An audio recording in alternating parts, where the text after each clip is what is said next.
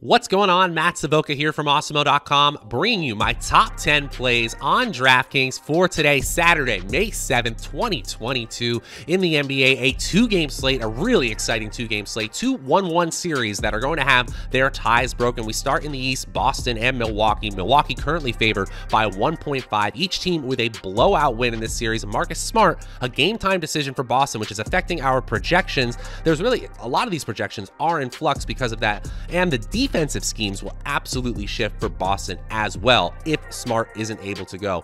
Then we go out west with the higher total game of these two contests, Memphis and Golden State, a really entertaining series so far. No Iggy, no Gary Payton for Golden State, and yet they are still favored by 7.5 at home. A couple of scorers on their team have not really been doing all that much scoring, so you feel like they could get hot at some point. Why not game 3 at home? Still, Memphis absolutely has a shot. Before we get into this one, though, go ahead and like this video, subscribe to the channel, hit that notification bell too so that you always know when we're going live. You guys know what to do. And if you could give me, Matt Savoca, a follow on Twitter at Draftaholic, that's always much appreciated as well. Also want to give a huge shout out to our presenting sponsor, No House Advantage. You see their ad at the bottom of the screen there. No House Advantage is offering a new way to play DFS by offering peer-to-peer player-based contests. So you're beating your friends, not the house, and you can use promo code Awesemo when you sign up to get up to a $25 first match deposit bonus. It's 100% peer-to-peer, and they've got over 500 player props offered for you. Truly the best place to play daily prop-based contests against your friends. Okay, guys, on the screen, you see my 10 through 6 of my top plays on DraftKings, and kind of a logjam here in optimal lineup percentage. We see just a 2 percentage point difference between the number 10 and the number 6 player, so take your pick, really. Play one, play two maybe here from this group. Don't play too many. You don't want all value plays. You need some superstar power in there. Drew Holiday and Otto Porter both have a 31% chance of being in the optimal lineup. Obviously, neither of those players are contributing much in the scoring category, whereas Andrew Wiggins actually has a chance to do that. Klay Thompson's scoring has been down of late, and Wiggins has an outside chance of being that extra scorer that Golden State desperately needs right now, though Jordan Poole, Steph Curry, they're usually taking care of a lot of that still. Brook Lopez and Tyus Jones look a little bit better. Lopez, the big fella for Milwaukee, certainly will get plenty of usage, will probably do a lot of the dirty work down low. He's got a third of a chance of being in the optimal lineup. And then Tyus Jones, the point guard for Memphis, is the salary saving option, at least here in the 6 through 10 range. 3,600, but just a 19-point median projection. This is really all about the salary saving you get, and he just needs about 30 points, and you feel really good about your chances in a GPP. Certainly not my favorite play, but still an optimal lineup percentage, good enough for number 6. Doesn't quite make the top 5, though. Who does? Let's watch and find out.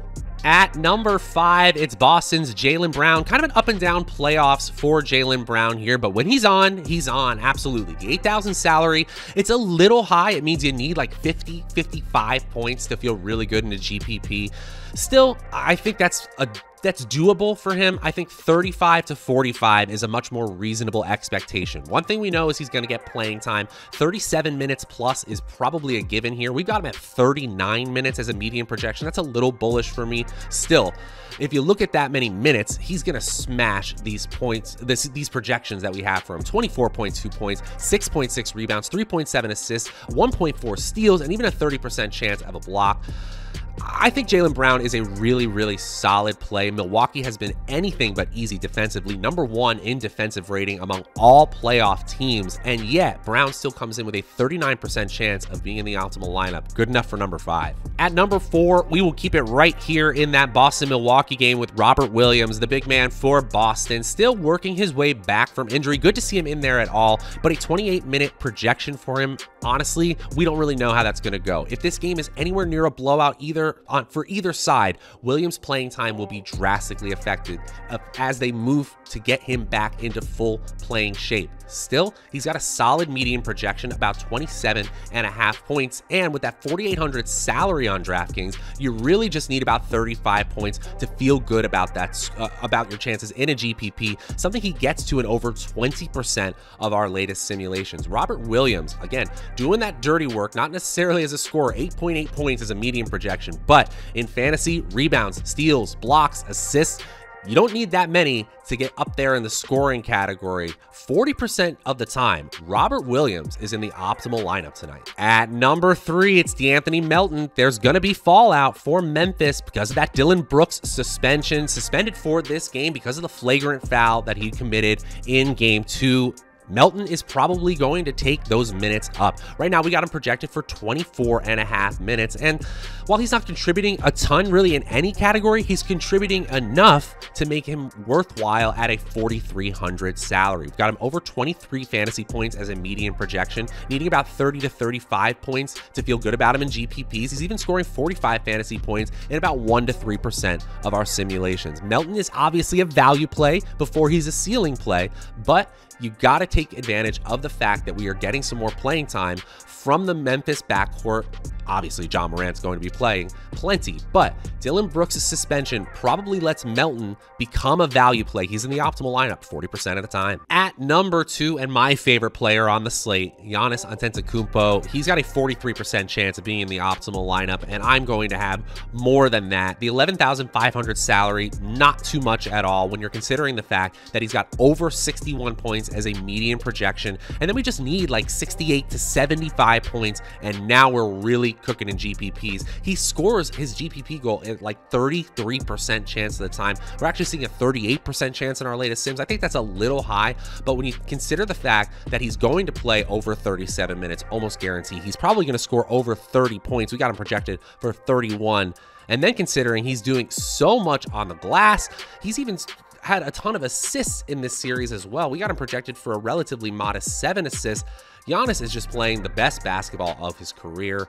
When he plays to his peak level, literally no one in the NBA can stop him. I'm surprised the optimal lineup percentage is this low, and I am going to be having a ton of him today. Giannis Antetokounmpo, technically number 2. He's in the optimal lineup 43% of the time. Now, before I reveal my final play, my number 1 play on DraftKings for this Saturday slate, just want to remind you guys, go ahead and like this video, subscribe to the channel, hit that notification bell too so that you always know when we're going live. You guys know what to do.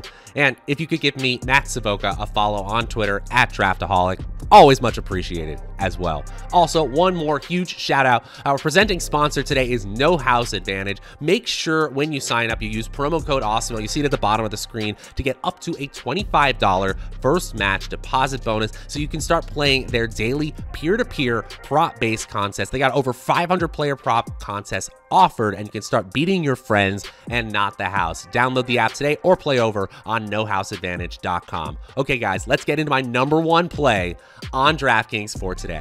At number 1 on DraftKings, and this truly is the value production sweet spot, it's Klay Thompson of the Golden State Warriors.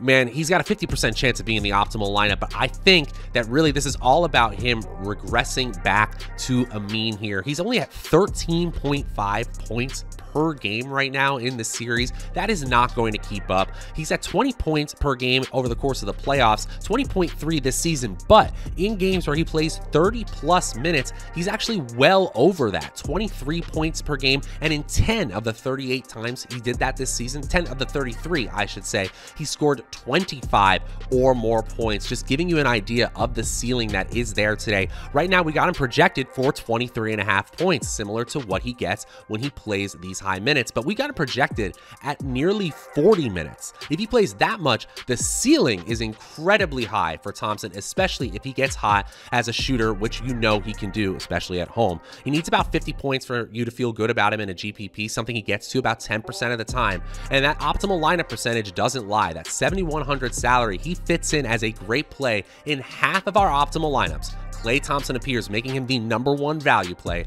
on DraftKings tonight. And that is going to do it for my top 10 plays on DraftKings for today, Saturday, May 7th, 2022.